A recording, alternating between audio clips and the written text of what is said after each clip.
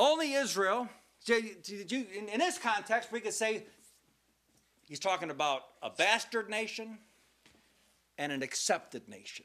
See, one that he's accepted, one that he's not accepted, one that belongs to him exclusively. It's holy unto the Lord, and one that doesn't belong to him, which is the Gentiles, which is all other nations.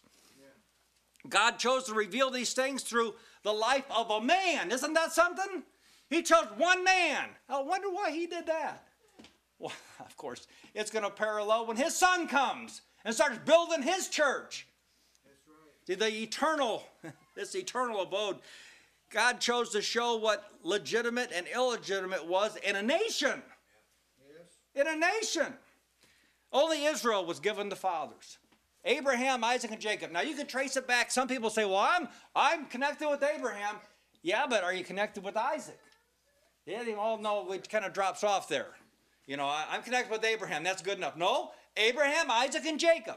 Are you connected with all three of those? Well, you got a good start. See, now this is leading towards that you're part of the accepted nation now. Only Israel was given the fathers, the patriarchs. Only Israel was given Moses. Think about it. Moses was given to a nation, the nation of Israel. Only Israel was given the law. They were given a law that was unlike anything that man had ever heard. This law permeated the whole world, and they knew these people were different. Look at this and listen to this law that they got. That's right. Moses, the law, only Israel was given the prophets. Think of all the prophets that God sent to the nation of Israel. Why? Because it was his holy nation. This is the nation that belonged to God. He cultured it. He made it come to pass. As an example, only Israel was given the promises. A promise of a time when God was going to send a Savior. It was going to take away the sins of the world. Remember, Jesus said it's not right for me to give what belongs to my people to the dogs. Why? Why do you say that? Because it was his nation. See, this was his peculiar people. Remember he said, when I make up my jewels, it's his nation he's going to take them out of. This was his chosen nation. Your chosen people. Now all the other people, you say, well, wait, this doesn't sound fair. They're chaff. They don't even count. When you do the roster of the nations, they're not even on the paper. It says holy nation. See, this is our God. He does things like this. Amen. They're not a people. They don't count in the divine economy. And why? Because God is not their God. That's why.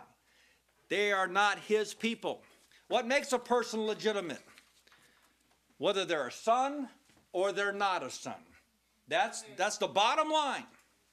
We've been taught concerning the holiness of God. It says, for they verily, for a few days chastened us after their own pleasure, but he did it for our profit, that we might be partakers of his holiness. God has our best interest in mind.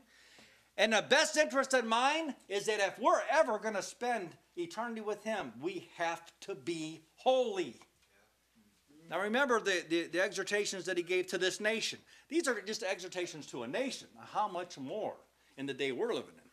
Leviticus 11:44. For I am the Lord your God. You shall therefore sanctify yourselves, and you shall be holy, for I am holy. You are expected to be just like me if you're going to remain in my presence. You come into that tabernacle unholy, you better have a sacrifice with you. Yes. This is our God.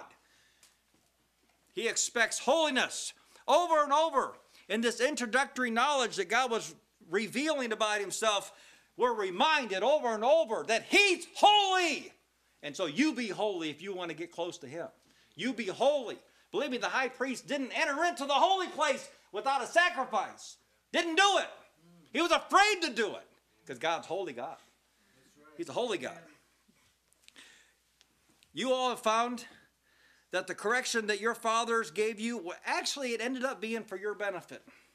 and anyone that's ever subjected themselves to the chastening of the Lord can testify the same thing. Right, the end, it was good.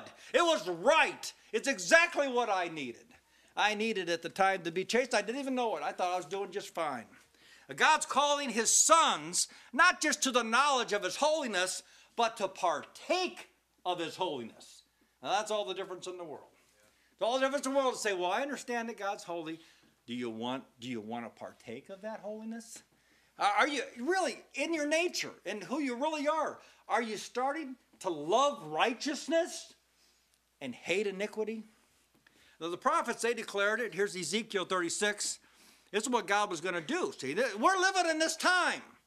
Our text is taking this into consideration, that this is what God's doing. Then will I sprinkle clean water upon you, and you shall be clean. Oh, remember when you weren't? You be clean from what? From all your filthiness and from all your idols. Well, I cleanse you. See, this was not a problem with God. God knew what he was going to do. You see, what he's telling us is that this chastening, see, it's not pleasant, but it's just for a moment so that we might partake of his holiness. A new heart also will I give you, and a new spirit will I put within you. And I'll take away the stony heart out of your flesh, and I'll give you a heart of flesh, and I'll put my spirit within you, and cause you to walk in my ways.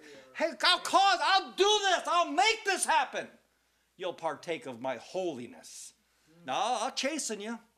See, I'll chasten you with rods. I'll do it. Because I want you to partake of my holiness. Amen. I want you to taste of the powers of the world to come. That when you see me face to face, you won't be like a new thing. You'll be ready. You'll be ready to reign Amen. With my son. Amen. Now when the new man looks into the heavens, he doesn't see the clouds. He sees beyond the clouds. He sees into the throne room. The new man can make these kind of comparisons. A new man can look and say, I'm not home yet. I can look around and say, this isn't my home. I'm not content down here. I'm not seeking things that are just of the earthy. Why? Because you start walking in the Spirit. This is the response that the new nature has. I'm not going to grow accustomed to this place down here. My God's up there. So see what... You can see that the new nature is calculated to uproot you from the world. Yes. And to root you in heaven. How do you get rooted in heaven? You start partaking of his holiness. Yeah, I like that. We're not home yet. We have not yet arrived at the street of gold. Not yet. But see, we're on our way. See, faith has gotten a hold of that. I'm going to be there someday. So it's unreasonable for me to settle for these paltry baubles of the earth. See, this is just unreasonable. Amen. You got to offer something better than that, Satan, because my Father's given me an inheritance in heaven, Amen. And it's mine. Right now, we are actually experiencing time in the quarry. Yes. Now, see, if you were a stone in the quarry, you would have your beginning as being part of the earth. It was just a part of the earth. And the man went in there and he cut out part of the earth. Yeah. And it wasn't ready yet. It was just it's untooled. Yeah, it was just rough. And it was set aside. Yeah. So he could take another one out. And then the mason would come along and he would say, okay, what's the specification for this piece? What does this piece need to be in the end? Of course, he didn't make it up as he went along. He had to get the specification from the architect. The architect sent down the specifications to the mason that was working in the quarry, and he would say, okay, now, this says this one's got to be this big by this big. You're not the right size. Let's get to work on you. Because in the end, before I can put you on the boat and send you up the river to the temple, you got to be exactly that right size. Amen.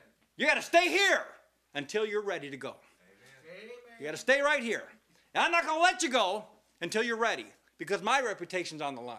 See, I'm the chief mason, and nothing that I send up there doesn't fit.